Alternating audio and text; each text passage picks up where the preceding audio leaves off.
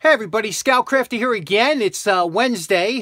Today's going to be our last tool restoration video for the year of 2020. It was a heck of a year, and I can't really say I'm too sad to see it go. I'm sure like a lot of you. So, but I picked out two nice tools that I figured we would finish the year off with. And hopefully they'll come out really nice. And they're tools I've done before in different episodes, but these were extras I had. And they are nice tools. One is a pretty rare tool, and the other one is a not so rare tool, but I think we're going to have some fun with them. And then we also have a trip that I took to Tractor Supply. A lot of people have never seen the hardware section of Tractor Supply. I had to pick up some hardware. So first, let's get to these tools, start them off, and see what we got going. Okay, like I said, to close out the 2020, we're going to pick two projects that we did already. But these are new tools, different tools, and we're going to do them up a little bit differently. First of all, let's take them one at a time here. First, we're going to start with this Grip-N-Stik. Now, a good friend of mine, Bernie from Ohio, sent this in. He was on the Helping Handyman in the comments, and Bernie sent a pair of these in. One of my first tools that somebody actually sent into the show, and Bernie was the first one. So these are very similar to the ones that he sent, almost the same kind of condition. And the problem with these is that they're somewhat rare. So because they're somewhat rare, I don't do a over the top. I try and keep it to the, that they still remain collectible. I just do a cleanup on these. Whereas this project here, this isn't rare, and we'll go through this, so we're going to have fun with this. But this one here, we're just going to do a cleanup, and I want to talk a little bit about it. I have a video that shows exactly how it works. Basically, it's very much like the plier wrench. And with one improved feature that it will not pinch you in the bottom like the plier wrench sometimes did. But how you would operate this is you would put, when you open this up all the way, you could slide these drawers in and out, and then you could make them into it would be a parallel pliers like you see. So you can move it out a little bit, give you a wider range, and move it in a little bit, give you a closer range. It had that little notch cut in there for square stock, and just a beautiful pair. The way it's set up, it's got that three-way setup that you see. It runs in the middle of the two. So we're not going to be taking this apart, but what we are going to do is clean it up nice, and then I'll show you how it works. Beautiful little pair of pliers you don't see too often. Okay, here's our post-wire brush evaluation. You can see here we have a lot of that forging, pitting, scaling, or whatever all over the wrench, and I never liked that. The knurling came out nice on the handles, but yeah, I was never much for that pitting. It just looks terrible, But this lettering, we have to keep that lettering. So there we are walking the line again. Same thing here. See that pitting over there, on there, and over here we got that. That just bothers me. It always did, And but again, we're walking the line with this wrench. We can't go too bad because it is a collectible.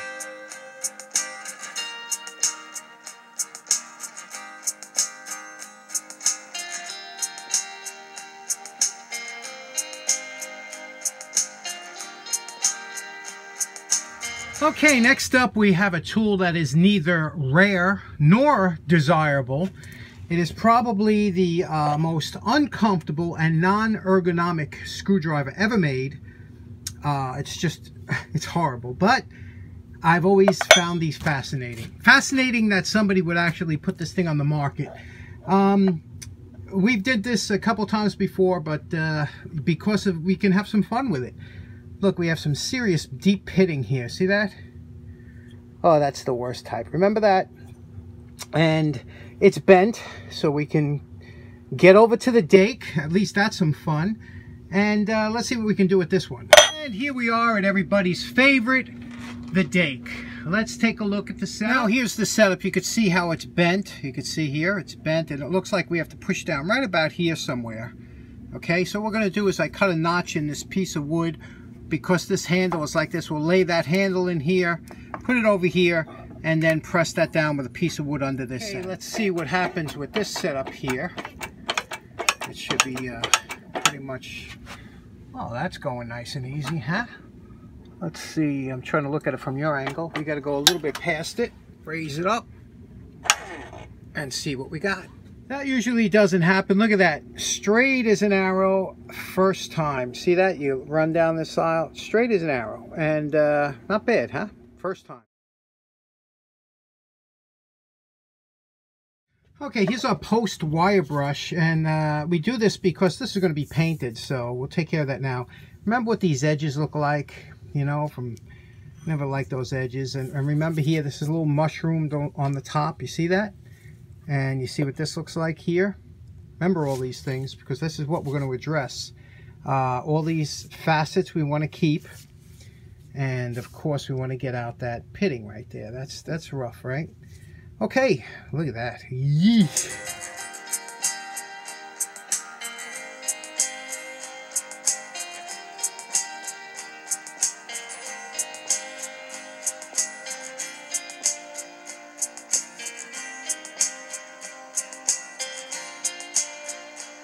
Now, while those tools are getting finished up, like I said, I'm kind of a hardware junkie, and I had to go to Tractor Supply, pick up some washers, nuts, things like that. And if ever you need to pick up washers or nuts or anything like that, you can't go to the big box stores. They are absolutely a ripoff. And Tractor Supply sells their hardware by the pound. It's really pretty inexpensive. Let me show you some of the things I picked up, what I paid, and let me give you a quick tour down the hardware aisle of the Tractor Supply store. Now, I happened to look at my stocks the other day, and even though I do have a lot of hardware, I noticed I was running a little low, especially after looking at Reggie's hoard of hardware, Reggie on the road, and I said, you know what? Now I have to build it up a little bit because I'm falling behind. So at Tractor Supply, they sell these by the pound. Now, that's the way you really want to buy hardware, in bulk or by the pound, because, you know, it makes a big difference. Now, over there, it's like $2.99 a pound for the smaller hardware, which is like this is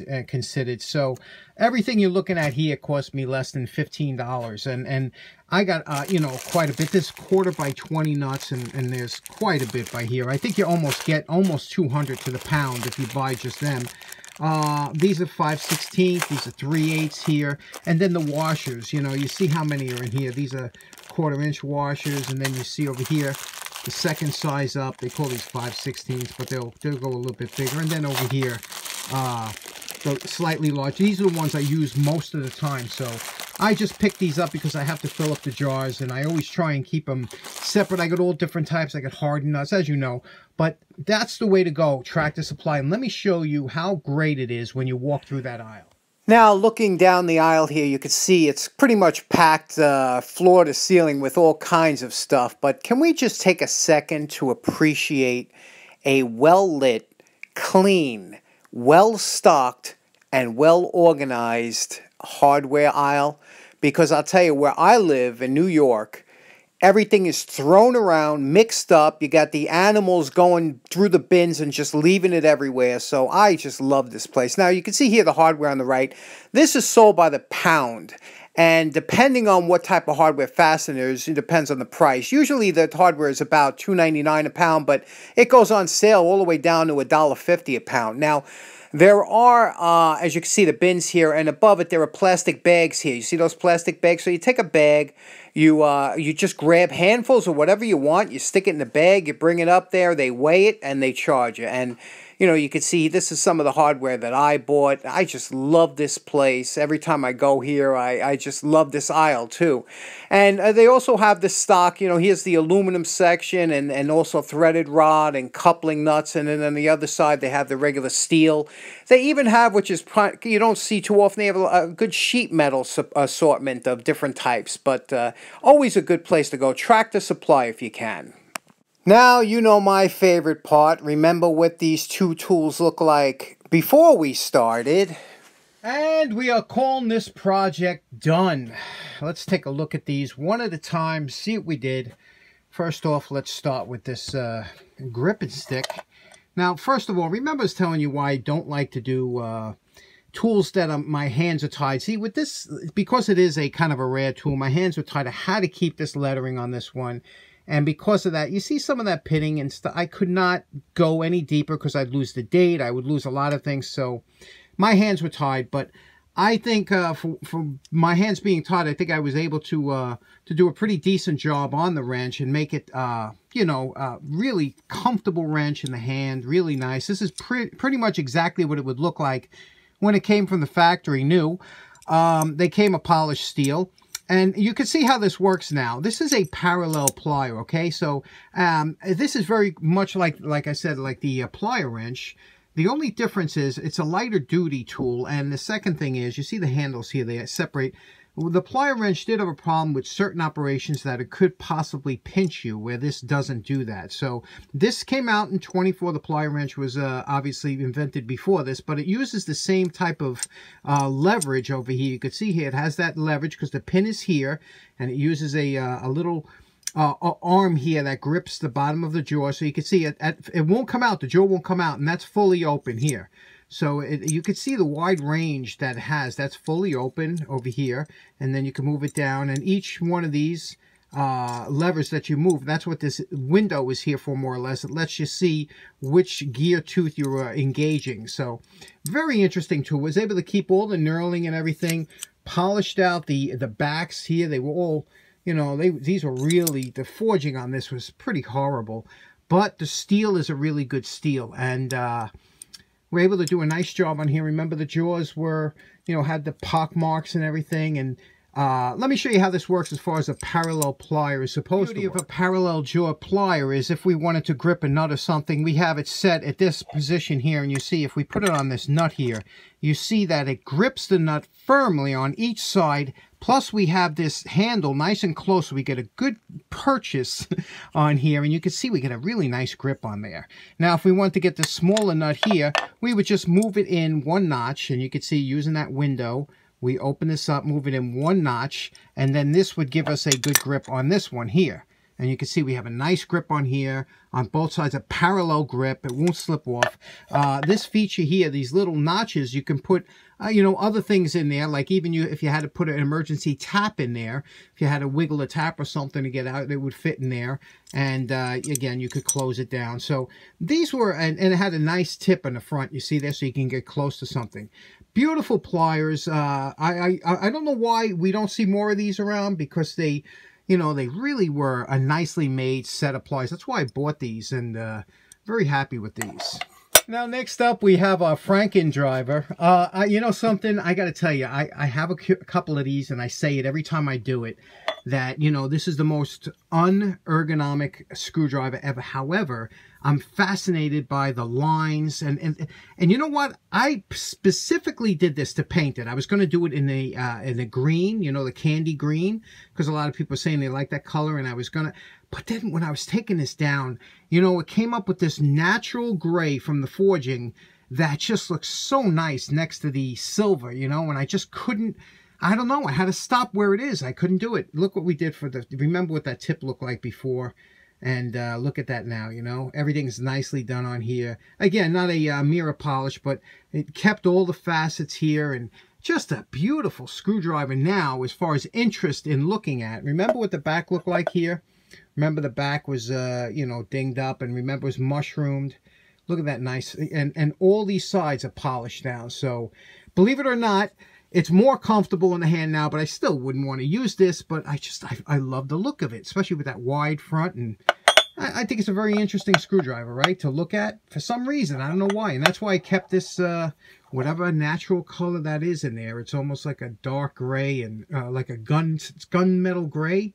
Is what it looks like, and I like it, so that's why I left it like that. Okay, so in closing, pretty happy with the way they came out today, huh? It was a good project to end the year with, and it's kind of a short video, because I'll be doing another video actually tomorrow for New Year's Eve, and that video is just a tribute to a friend of mine who passed, and we used to do our New Year's Eve lantern light off.